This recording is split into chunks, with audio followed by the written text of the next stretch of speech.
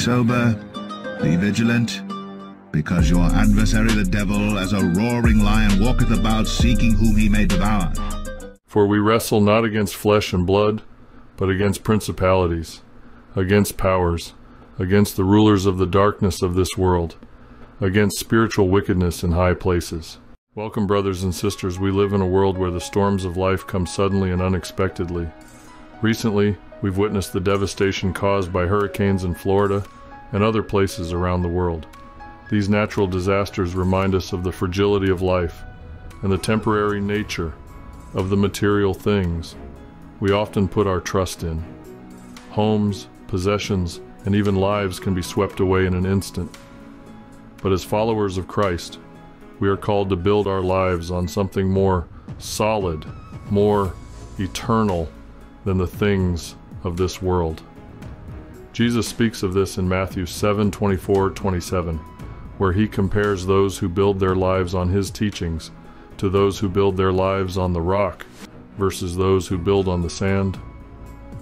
The storms of life come to everyone, but the foundation on which we build determines whether we will stand firm or fall. In this sermon, we will explore the deeper spiritual message behind natural disasters, like destructive hurricanes. While they are devastating and heartbreaking, they also offer us an opportunity to reflect on where we are placing our trust, whether in the fleeting things of this world or in the eternal kingdom of God. We will also offer prayers for those affected by these disasters and consider how we, as believers, can be the hands and feet of Christ in times of crisis. Let us begin with a prayer. Heavenly Father, we come before you today, lifting up those who have been affected by the recent hurricanes and natural disasters. We ask that you provide comfort, peace, and strength to those who have lost so much. Lord, help us to understand that our hope is not in the things of this world, but in you alone. Teach us to build our lives on the solid foundation of Christ, so that we may stand firm in the face of any storm. In Jesus' name we pray. Amen. Hurricanes and natural disasters, like those we've witnessed in Florida, remind us of the temporary nature of life and the things we possess. In an instant, homes can be destroyed, livelihoods lost, and entire communities devastated. But as painful as these experiences are, they point to a greater spiritual truth. This world is not our permanent home, and the things we accumulate here are not where our true security lies. 1 John 2:15-17 gives us this clear command: love not the world, neither the things that are in the world. If any man love the world, the love of the Father is not in him. For all that is in the world, the lust of the flesh, and the lust of the eyes, and the pride of life, is not of the Father, but of the world. And the world passeth away, and the lust thereof, but he that doeth the will of God abideth forever. We are often tempted to place our trust in the things we can see and touch, our homes, our possessions, our wealth. But the Bible warns us that these things are temporary and fleeting. They can be taken from us in a moment, and when they are, we are left to examine where our true hope lies. Do we place our hope in the things of this world, or do we place our hope in the eternal kingdom of God? When hurricanes and natural disasters strike, they shake our sense of security.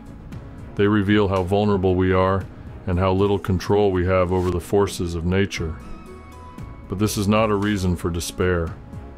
Rather, it is an invitation to shift our focus from the things of this world to the things of God. Jesus tells us in Matthew 6:19-21, lay not up for yourselves treasures upon earth, where moth and rust doth corrupt, and where thieves break through and steal. But lay up for yourselves treasures in heaven, where neither moth nor rust doth corrupt, and where thieves do not break through nor steal. For where your treasure is, there will your heart be also. The treasures we store up in heaven, our relationship with God, our love for others, our obedience to His word, are the only things that will last for eternity. Everything else will eventually fade away. In Matthew 7:24-27, Jesus presents us with a powerful metaphor: building our lives on a rock versus building our lives on sand. Those who hear and obey His words are like the wise man who builds his house on a rock. When the storms come, the winds, the rains, the floods, his house stands firm because it is founded on a solid foundation. But those who hear his words and do not put them into practice are like the foolish man who builds his house on sand. When the storm comes, the house collapses, and great was the fall of it. The question for us today is, on what foundation are we building our lives? Are we building on the shifting sands of this world, trusting in material possessions, status, or security? Or are we building on the unshakable foundation of Jesus Christ? Natural disasters, like hurricanes, are a vivid reminder that the things of this world are fragile. They can be taken from us in a moment, leaving us with nothing but our faith. But if our lives are built on the solid foundation of Christ, we will not be shaken, no matter what storms come our way. Jesus is the rock on which we must build our lives. Psalm 18:2 says, "The Lord is my rock, and my fortress, and my deliverer, my God, my strength, in whom I will trust, my buckler, and the horn of my salvation, and my high tower." When we place our trust in Jesus, we are building on a foundation that cannot be moved. The world may throw its worst at us, storms, disasters, loss, but we will stand firm because our hope is in Christ alone. In times of crisis, we are often tempted to question God. Why does He allow natural disasters? Why do bad things happen? While we may not have all the answers to these questions, we do know that God is with us in the midst of the storm. Isaiah 43:2 offers this comforting promise. "When thou passest through the waters, I will be with thee, and through the rivers, they shall not overflow thee. When thou walkest through the fire, thou shalt not be burned, neither shall the flame kindle upon thee." God does not promise us a life free from storms, but He does promise to be with us through them.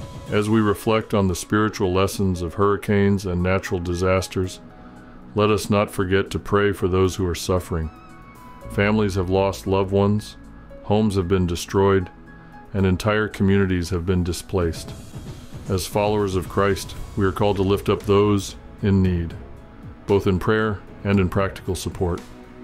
James 5:16 says, "Confess your faults one to another, and pray one for another, that ye may be healed. The effectual fervent prayer of a righteous man availeth much." Our prayers are powerful, and when we come together as the body of Christ to pray for those in need, God hears us and moves on their behalf. Let us take a moment now to pray for the families affected by the hurricanes and other natural disasters. Heavenly Father, we come before you today with heavy hearts for those who have been affected by the recent hurricanes and natural disasters.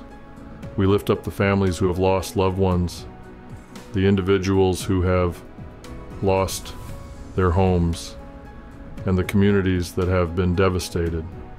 We ask that you provide comfort, peace, and strength to those who are grieving.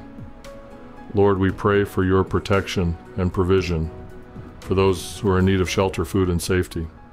Help them to rebuild their lives, not just physically, but spiritually as well.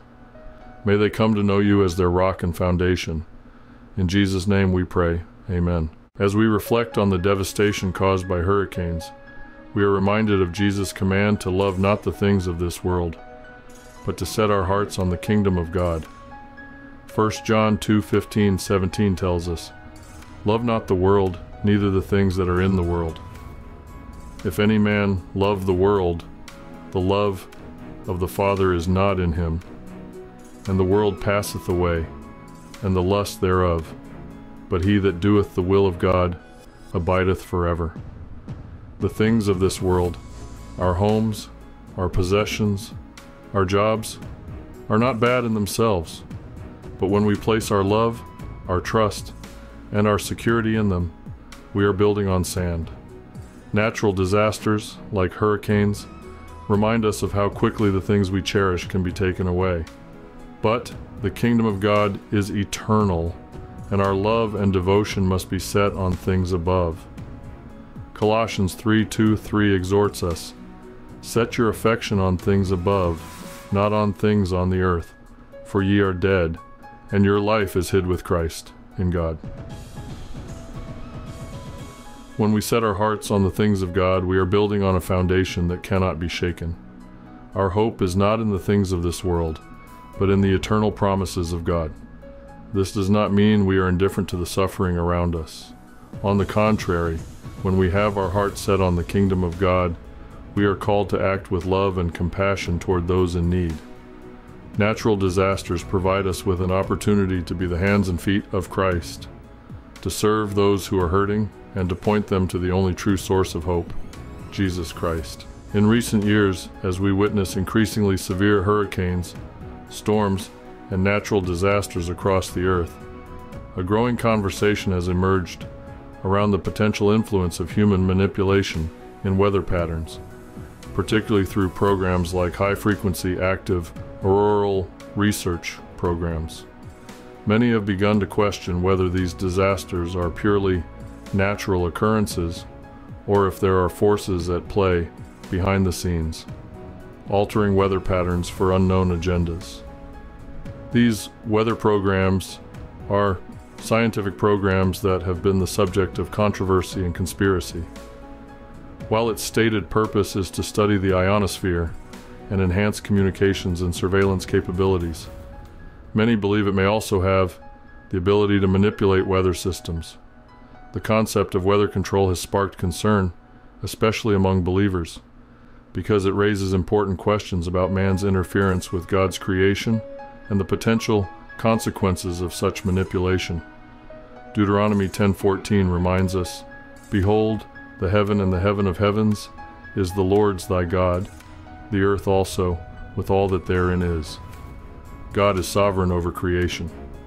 The Bible tells us that he controls the winds, the rain, and the natural world, and his design is perfect. However, humanity's pride and pursuit of power have often led to the desire to control or manipulate what only God should govern. If HARP and other forms of weather control are indeed affecting hurricanes and other natural disasters, it shows how far man is willing to go to play God with the world around him. Job 38:22-23 speaks of the storehouses of snow and hail that God reserves for times of trouble, for the day of battle and war. God alone has the authority over the elements, and yet, humanity has always sought to seize this power for themselves, which can lead to dangerous consequences. Some believe that these unnatural disasters serve hidden agendas, whether economic, political, or even spiritual. Whether or not weather control is a reality, the truth remains that as believers, we are called to trust in the sovereignty of God above all else.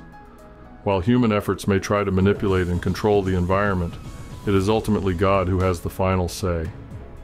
Psalm chapter 135 verse 7 says, "He causeth the vapors to ascend from the ends of the earth. He maketh lightnings for the rain. He bringeth the wind out of his treasuries." Even in the midst of potential manipulation and uncertainty, we can trust that God is in control. As we consider the possibility of human interference in weather, we must be reminded that such interference often comes from pride and a desire to control what God has created.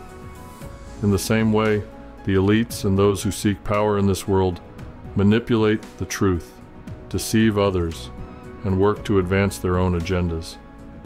These are the works of the enemy, who always seeks to distort God's creation and design. We, as believers, are called to stand firm in the truth and to build our lives on the foundation of Jesus Christ. No matter what forces, natural or man-made, come against us, we can be confident in the Lord's protection and guidance. Isaiah chapter 41 verse 10 encourages us with this promise. "Fear thou not, for I am with thee. Be not dismayed, for I am thy God.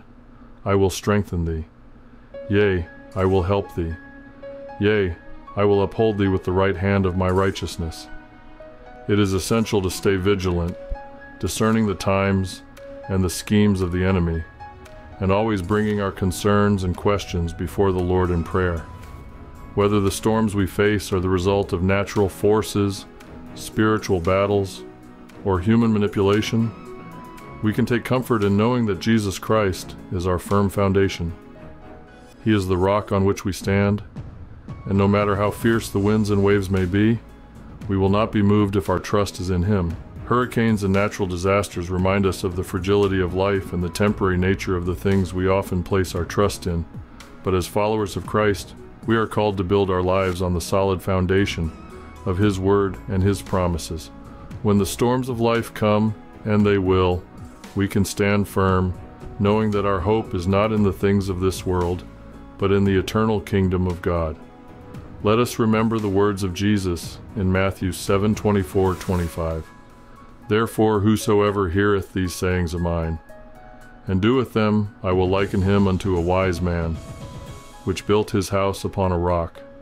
And the rain descended, and the floods came, and the winds blew, and beat upon that house, and it fell not, for it was founded upon a rock. May we be like the wise man who built his house on the rock, placing our trust in Christ alone. Let us close in prayer, asking the Lord to strengthen us to build our lives on the solid foundation of His Word, and to give us the compassion to serve those affected by natural disasters. Lord, we thank You for the reminder that our hope is in You alone. Help us to build our lives on the solid foundation of Christ, so that when the storms of life come, we will stand firm. We pray for those affected by hurricanes and other natural disasters, that You would provide them with comfort, peace, and provision. Use us, Lord, to be Your hands and feet in serving those in need. In Jesus' name we pray, amen. May God bless you abundantly for watching today and being here. We are excited to announce that Season 1, Bible Adventures for Children. The basic slideshow version is now available on our website for only $10 per month, with unlimited access to the entire series of the Bible, from the book of Genesis to Revelation. We're working hard every day on the 3D animated version, which is coming very soon on our website and on Prime Video. This new series is designed to help children learn about the teachings of the Bible in a fun, engaging, and educational way. Some of the artistic artwork seen in this video will also be featured in the cartoon series. Please stay tuned for the release to help children, because as you know, the dark forces are targeting our children, and they are the future of our world and of utmost importance to Jesus Christ. We warmly invite you to not just support our ministry, but to join us as an essential part of the divine mission and purpose. Explore our website, awakeningrighteousness.com, where you'll find a free blog, inspiring Christian canvas art, faith-based clothing, and an extensive collection of Awakening Righteousness books.